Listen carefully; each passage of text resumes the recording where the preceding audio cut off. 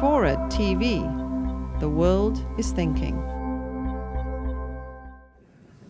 You know, as I was thinking about this, I remembered a comment made by a good friend of mine, Brendan Gill, and he said, television, half Greek, half Latin, no good could possibly come from it. And I think Brendan was kidding, but let's face it, most of the rest of us in this room, for most of our lives, have spent our time sneering at analog television. I mean, university intelligentsia at places like Berkeley and Stanford and elsewhere. And where I went to college, though I do remember in sophomore year, people fighting in the commons room between watching Star Trek and I forget what the other thing was. So for the last couple of decades, netizens have been in agreement. They've sneered at television and said, this is a waste of time. You know, this is awful. We got to build something new on the internet. And here we are at the moment of TV's passing, and we have discovered our newfound sentimentality for all things analog, which is a little odd because we've been trying to make television digital for a very long time. Hobbyists and consumers have been trying to do this sort of thing with Atari and so on. So the question to ask is, what is it that we really miss? Is this regret for analogs passing really a proxy for something else? And I suspect it may be a proxy for the sense that the digitization of television may just be profoundly wrong-headed, especially compared to what's going on the internet in general and the web in particular.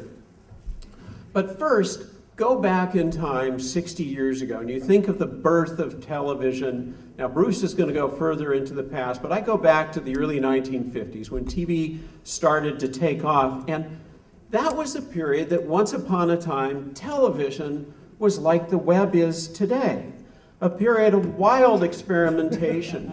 Entrepreneurs with shoestring budgets, big ideas, and very little adult supervision trying to do all sorts of crazy things. This, of course, is the famous first interactive television show, Winky Dink and Winky Dink and Me. It had a book spin-off line, and you put an acetate sheet on the screen, and you drew in things to help save Winky. It was actually a big success, even though as interactivity it was a little dissatisfying by our standards. Was on the air from 53 to 57, and then abruptly pulled off the air, not because people weren't interested, but parents suddenly realized their children were placing their heads 2 feet away from a very poorly screened cathode ray tube. This individual is actually a member of the California State Assembly, and part of the reason why we don't have a budget. But it wasn't just that. We from the very start, tried to make analog TV interactive. In addition to Winky Dink and the like, we had the television remotes, the Zenith Flash-O-Matic, my favorite device, the first TV remote that it actually didn't work. It was sort of like the web, and its successor, the Space Commander, which did. So we kept trying to make TV more and more interactive. That was a period when TV was new, and it was entrepreneurial. And a funny thing happened in the early 60s. TV grew up. You know, it grew up, started growing up in the 60s, and in the last decade or so, it grew old. I mean, think about the ads that you see on television today. They're aimed at people over 70. But it grew up in the 60s with color TV. And that need to convert to color cameras and color equipment was what sort of squeezed the solo entrepreneur, the crazy ideas out of television, and it got sort of more and more the land of the suits and the adult supervision. And occasionally wacky things managed to find their way in, but for the most part it became more and more established. TV today, however, in my opinion, isn't dead, it simply fled to the internet. Think about what happened over the last couple of years. It was what, 4 years ago, 5 years ago, that we had the first talk show in cyberspace, Layman Lacademian and This Spartan Life, which is the only talk show I've ever watched where, you know, one time the guest got shot and killed before finishing the interview. And then, of course, more recently, just like the 1950s when things came out of nowhere and took off like a rocket, we have Dr. Horrible's sing-along blog. Who knew Doogie Howser could sing? And it's been a huge, huge success. It's now on a DVD. And then, of course, we have Hulu, which, is sort of the hottest thing in Hollywood at the moment. This is what, all the sweetie, sweetie, baby, baby, have your girl call my girl, let's do lunch types are all buzzing about. And television really has fled to the web. So TV is alive, it just happens to be digital, which raises a really interesting question. Why are we doing this?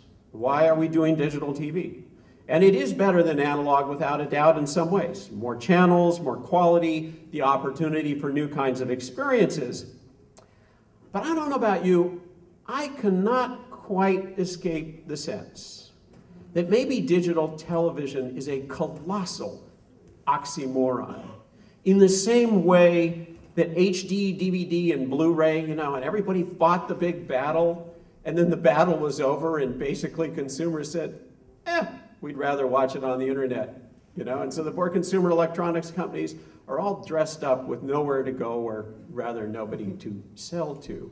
Now, it's not a foregone conclusion, but you do have that sense that digital TV is just a little corporate and a little square. It's controlled by the suits, not controlled by the wacky folks who are doing the wonderful things on the internet. So I think we actually, getting back to the main point, we've got to examine why we care about analog. And do we care about analog, or do we care about television? Now, there's a couple of things we should care about. One thing that everybody in this room should care about is the laggards, the people who have not been able to make the conversion to digital. And they're probably in your neighborhoods. And one thing I suggest you do when you go home after this is over is look around. The little old lady who watches soap operas in her house, and she's got a 20-year-old television, and she either doesn't have a converter or she has one and she doesn't know how to fiddle with the digital antennas. Unlike old-fashioned TVs where you got snow if you had bad reception, with digital you get a digital cliff and there's no signal.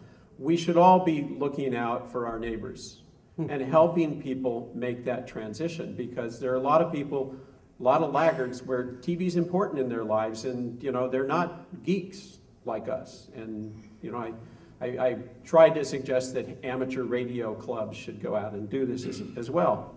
But we also need to examine what we care about. Is it TV or is it digital? And maybe it's a different kind of analog than the analog we're losing. Because I actually think this is not about bits versus waves. It's about freedom. It's not about technology. It may be about privacy. Digital TV does one thing, and it allows you to encrypt, it allows you to charge. So it's in some ways an end of a commons. And there are other technologies, other wireless technologies out there that have been analog that are going to digital, and that may be a problem. Devices like this is state-of-the-art in police scanners. This is a technical crowd. I'm sure somebody here has an AOR communications receiver. When our police messaging goes digital, they can encrypt it and we can't listen. And that may be a problem, because we need to watch Big Brother. And when Big Brother can shut the public out and nobody can listen, that may be a great social ill. It's not the freedom to watch, it's the freedom to watch back, as this graffito that I found up in Toronto some years ago. This is what we must focus on, in my opinion. This is the part of digital that I think we'll miss. But I digress. Tonight is a wake, and it's a time of celebration and recognizing passing. So let us, as we go out and have drinks, celebrate analog television's decades of goofy gifts to us all, like these. Show of hands, how many people remember the apple cobbler under the little aluminum hat? And if you ate it too soon, it was like molten lava in your mouth. Or the Brady Bunch. And who could possibly forget Andy Williams's Christmas special? And that, of course, that icon of 20th century telemarketing, Ron Popeil and the Vegematic. None of this could have been possible without the wild inventors of the early analog age. But meanwhile, it's also important to keep in mind, analog TV is not dead. In fact, it's immortal.